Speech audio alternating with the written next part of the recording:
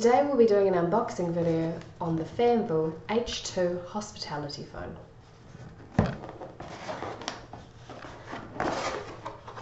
In the box we will find a curly cord,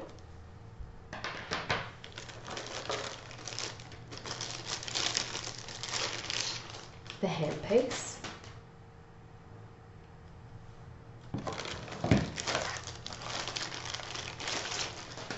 and the base of the phone.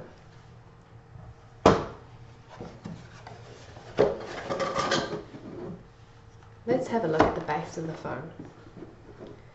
On the back of the phone you will find the handset plug for plugging in the handset and your standard LAN port for the PoE input. The phone also has an optional power supply input for it, and power supplies have to be purchased separately and not included in the package. Let's put this phone together.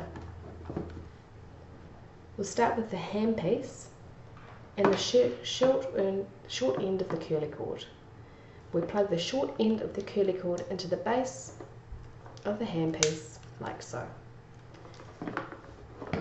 We take the long end of the curly cord and we plug it into the bottom of the phone as indicated by the handset symbol. Click, and it goes. Then we feed that through the channel, roll it over, and there we have the Fanvil H2 hospitality phone.